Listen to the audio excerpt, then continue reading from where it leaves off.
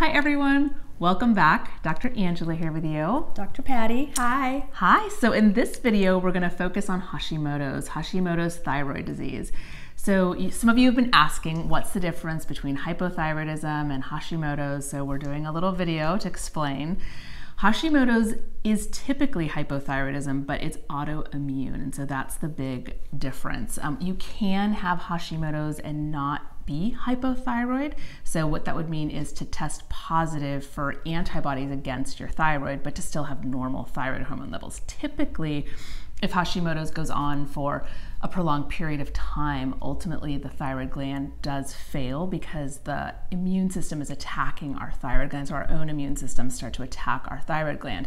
And over time, our thyroid becomes less and less functional and is less able to put out thyroid hormone. But in the beginning, people are often not hypothyroid, but so just to clarify, like you can have hypothyroid, yes, where your thyroid function is a little sluggish, and it's not working very well, but you're not attacking your own thyroid tissue or gland. Whereas Hashimoto's, when Dr. Angela says it's autoimmune, it means that your body, not only may you have low thyroid function, but your body's also attacking the thyroid. Yeah, specifically our immune system is attacking our thyroid. And so the thing to say about all autoimmune conditions is typically they're multifactorial. It could be a situation where you just have one reason why your immune system has activated and has attacked your thyroid gland, but more often than not, there's a multifactorial situation. Rarely is life that simple. Right, I hate to tell you, but usually.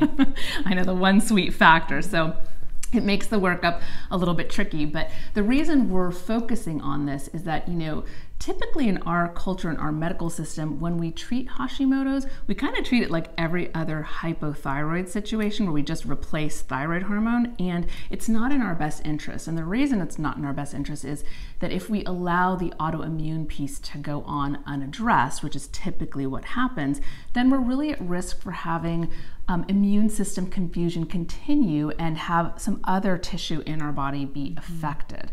So, and many people who have autoimmune conditions often have 2 or 3 other autoimmune conditions. So you may have lupus and Hashimoto's or rheumatoid arthritis because that deeper cause of the immune system confusion, as Dr. Angela mentioned, is not actually being addressed. Yeah, we really have kind of a triage approach of just stabilize whatever's happening in that local system without looking at how everything is connected. And so, this is the question of why do we get autoimmune conditions to begin with? And it's complicated. Definitely, there's often a genetic predisposition, not always, but there often is. So that's one of the things to look at in your family history. Is there the same, does somebody else have Hashimoto's, or are there other types of, like we were saying, lupus or Crohn's or something else that there's an autoimmune component to?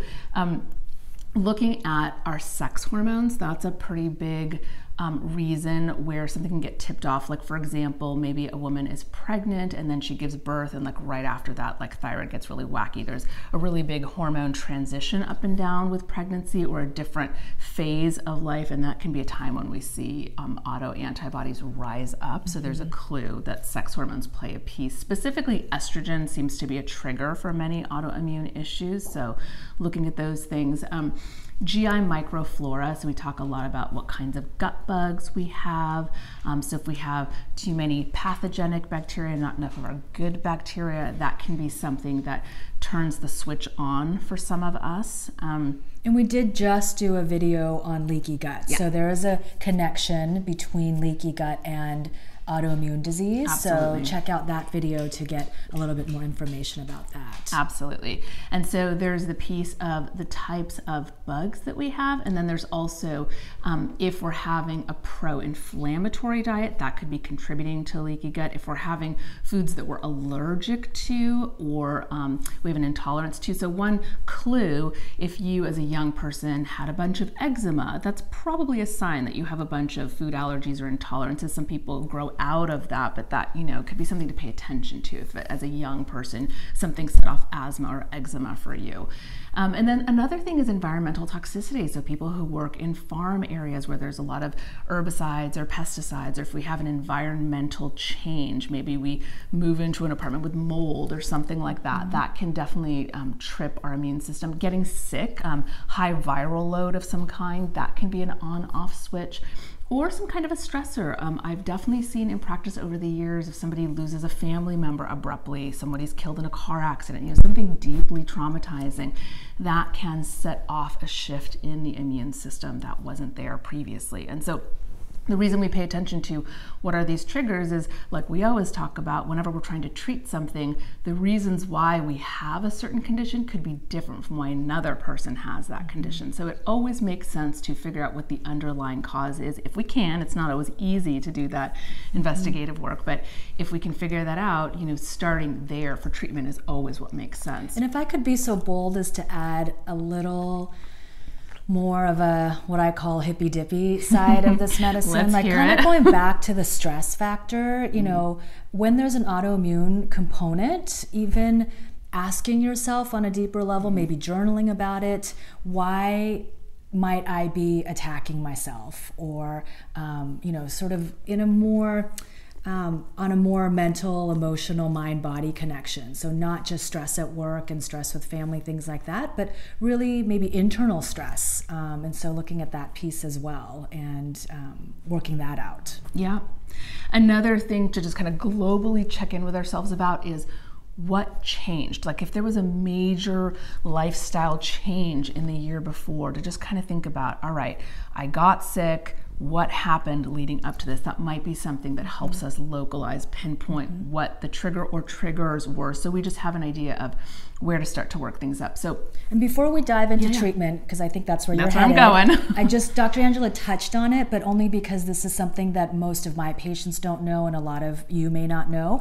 Yeah. As far as labs, I think it's important to reiterate asking your primary care doctor, your internist, your naturopathic doctor, whoever's running your endocrinologist, whoever's running your labs, to make sure they are running anti-TPO and thyroid peroxidase antibodies and thyroglobulin antibodies. So those are the two main ones that you want to look for, that will tell you if your body is just hypothyroid or in a Hashimoto's state. So often labs will just be TSH. Yes. Or, you know, if you're lucky, you'll have a doctor who runs your T4 and your T3, and that would be free T4 and free T3, but really running these antibodies as well. So when I have patients with fatigue, and that's one of the more common symptoms, you know, or weight gain, and I'm running blood work, I will, and we're doing a thyroid panel, I will make sure to add the antibodies to see, okay, are you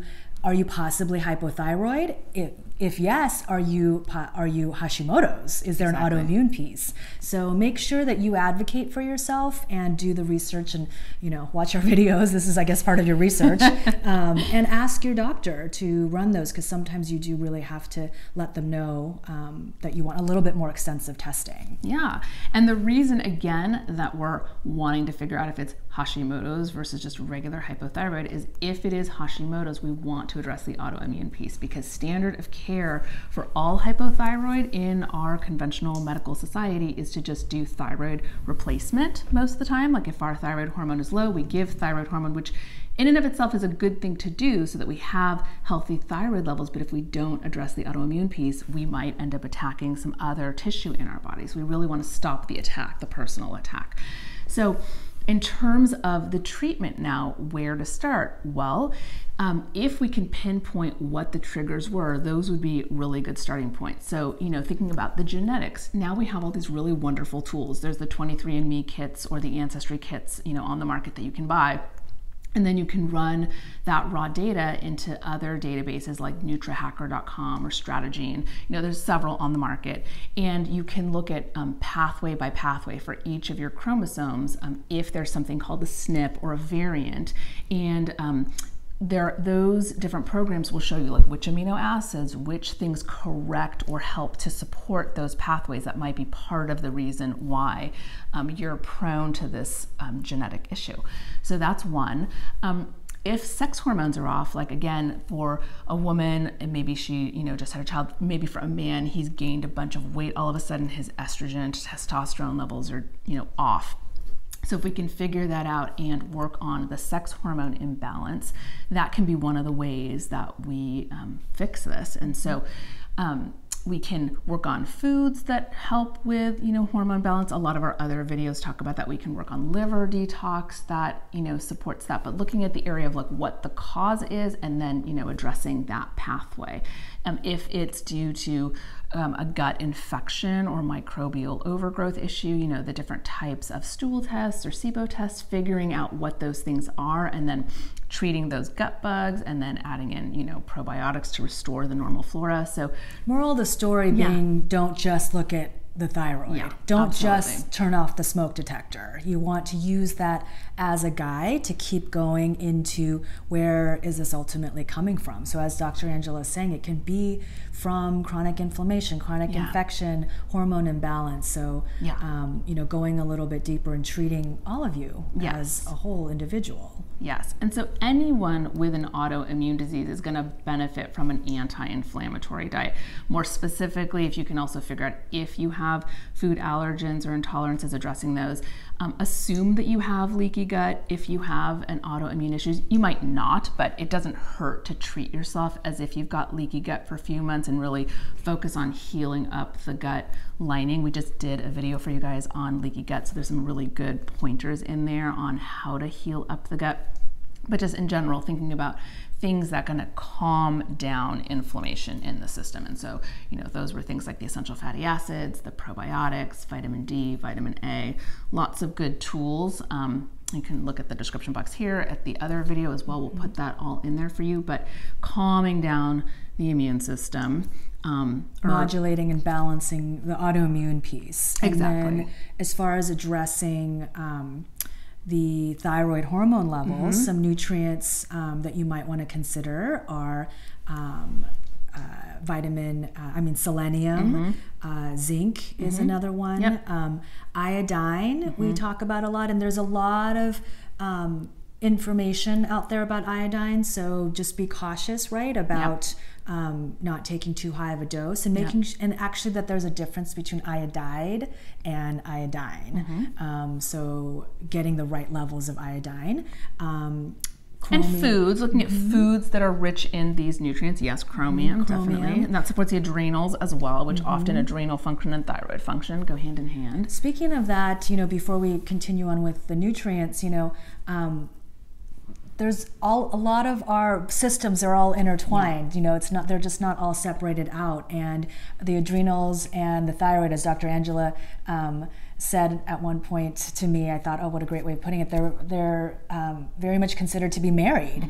And actually, thyroid, adrenals, and ovaries or sex hormones are also sort of a little family. And that's why often there's dysfunction in all those areas. And I find in my practice that, and I think Dr. Angela would agree, that by the time someone starts to have thyroid issues, it probably symptoms, means, in other words, that you're really seeing it, that they're coming into your office. It probably means that you've had adrenal dysfunction, or your adrenals have been stressed for a long time and they've now started to recruit maybe the sex hormones, the thyroid, to try to bring balance. The body's always going to try to work to bring balance. We have smart bodies. Yeah, but sometimes we push them a little too far.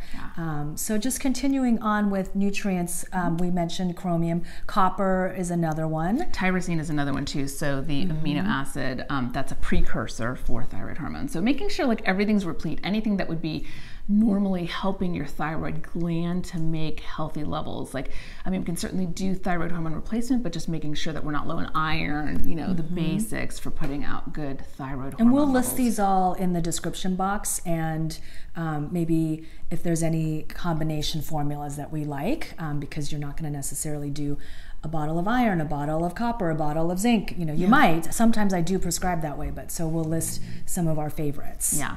And oftentimes, you know, if we get to the place where we're going to be doing some thyroid hormone replacement because the thyroid gland is no longer capable of putting out that much thyroid hormone, just being on a really wonderful high potency multivitamin is a really good starting place for repleting. And then, you know, in addition to the actual thyroid hormone. So, you know, I don't use a lot of multivitamins in my practice, to be honest. You know, we're all different in the way that we practice. But I think that it can be helpful. I would just say be mindful of making sure that your multivitamin is good in terms of really cleanliness important, as well as dosing. Sometimes you just get such little amounts. Active forms. Sometimes you just get such little amounts of a lot of things. Yeah, definitely. So you're taking, we're not talking Centrum. We're not talking like drugstore level. And definitely even good quality. Sometimes you get good quality, but you don't get a lot of stuff in there. Yeah, so high potency. You know, and just think logically. You can only cram so much into one pill, whether it's, you know, something from the drugstore or even something that's good quality. Usually if you want to get a lot, there's going to be at least a couple pills that you're going to need to take. Very true.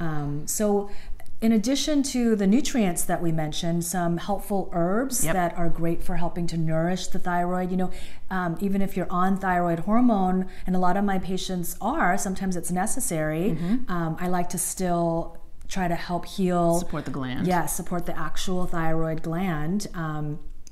And I love nettles. There's nettle root and nettle leaf, so often nettle leaf is used.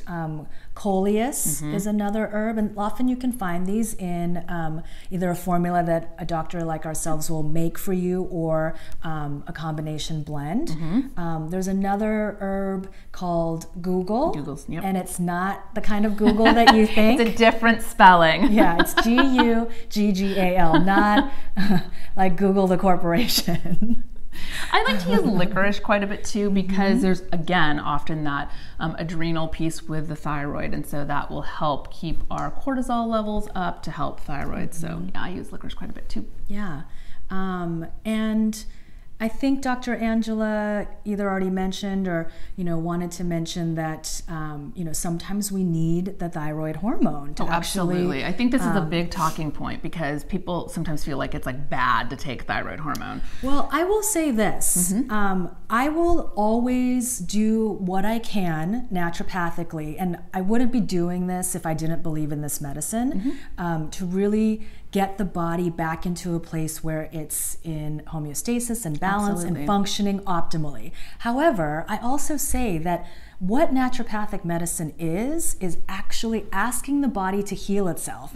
And if for whatever reason, life trauma, stress, sugar, you know, genetics, you've used up all or most of your reserves, there's not going to be enough gas in the tank to actually get your body to do everything you want it to do. And sometimes in those cases, that's when you might need, you know, some hormone replacement because your body just can't do it on its own. To make that point, like if we're trying all those things, we're trying the nutrients, you know, everything that should be helping the thyroid gland to make adequate thyroid hormone, and it isn't, we do need to replace thyroid hormone. It's not optional to not add back in to get you into a place of healthy thyroid levels, because there are consequences. Like we will be sick, like we'll have a bunch of other things happen to our bodies if we're hypothyroid.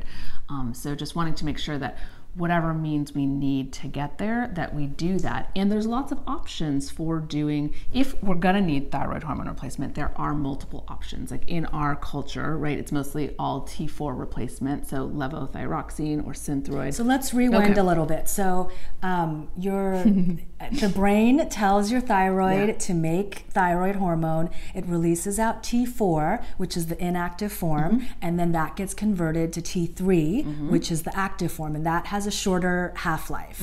So what Dr. Angela is saying, you use it quicker, it goes away quicker. And so we have both T4 and T3. However, sometimes, well, the Synthroid that Dr. Angela mentioned is a synthetic form of hormone, and it's T4 only. But our bodies can have a difficult time converting that T4 into T3. So for some people, that may not be you know, the ideal route, or they may still not feel great on it, right? Yeah, and I want to say too that it is, you know, the patented form of T4 that's on the market. I think it's still important to say that it's T4, so it is a bioidentical hormone. Sure, sorry. You know, just the synthetic clarification, so we know that it is its natural form, T4, but it's a pre-patented, you know, kind on the market, and just that it's incomplete.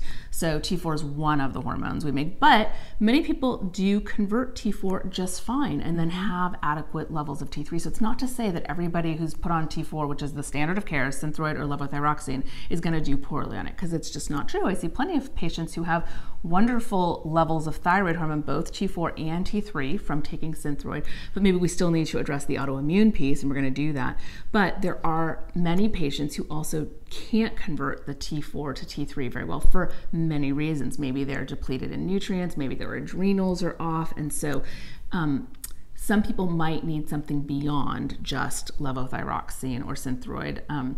You were also saying that Tyrosint is yeah, Tyrosint is another form of T4. Right. And some people, I mean, the bottom line is we're all individuals. Yes. And so, you know, one person may need one thing and another person another. And so Tyrosint is another T4 that works cleaner base. It's a little bit of a cleaner formula that some people just do better on. The absorption's a little bit better, so that maybe the levels are higher, maybe you're able to convert.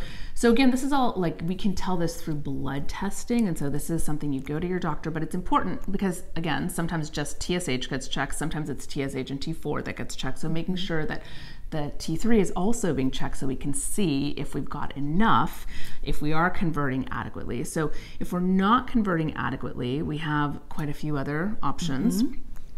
So some of the common ones, there's Armor and Synthroid. You like Westhroid quite a bit. Naturethyroid, you mean. Naturethyroid. And then what's the Naturethyroid and? WP thyroid. You said Synthroid. Thyroid. Oh, sorry about that. Sorry about that, yeah. So yes, Naturethyroid is a T4, T3 combination. With glandular, so that's important too. So that there's a little bit of animal tissue in there. So for people who are vegan, that wouldn't be a choice that they would want, but you could get compounded T4, T3.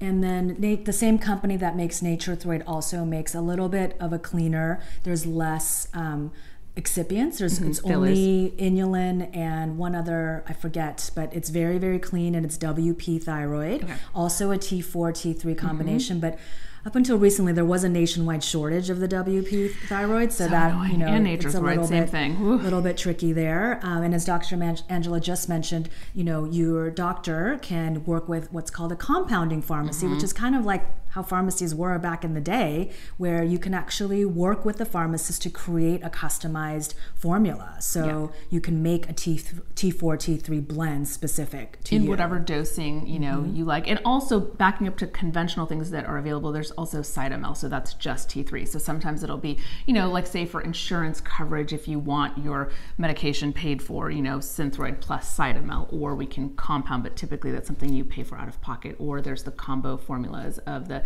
Naturethyroid that have a little glandular. So lots of different options that your doctors can help you work with. And this is, I think, just to get the conversation going, that there are more choices beyond just Synthroid or levothyroxine, which is the typical standard of care. So and we'll list these. I know it's confusing, you know, so, but we just want you to have a little bit more education and awareness and know what to ask for, and, you know, advocate for yourselves.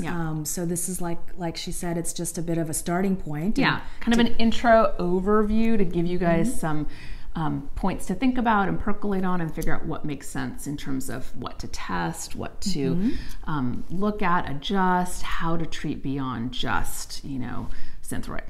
So hope you found this video helpful. It was a little medically, a little, you know, science-y, but full of hopefully some useful information, especially if you are, or someone you love is dealing with Hashimoto's, or you were confused about what that was.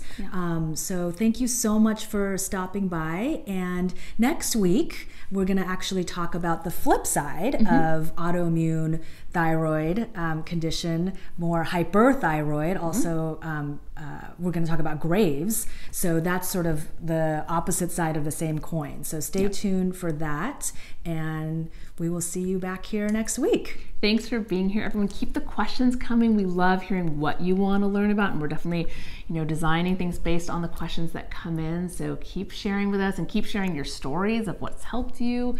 Thanks for being with us. We are loving watching our community grow together, and we will see you back here next week.